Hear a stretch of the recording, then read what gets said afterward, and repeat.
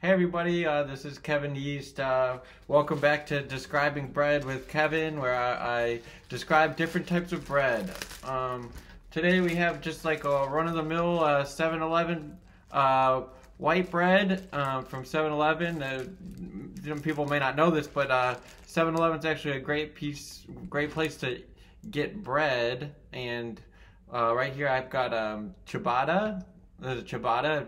I like the way that this bread sounds. So ciabatta, it sort of rolls off the tongue in a very fun and festive way, and I like this bread because it's square, unlike this loaf of bread, which is also, well, it's also square, but it's square in a different way.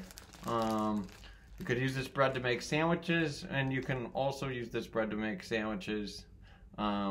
So there you have it. We've got ciabatta, and we've got some just like run-of-the-mill regular 7-Eleven white bread. Alright guys, I'll see you next time. I'm Kevin Yeast, and this is Describing Bread with Kevin.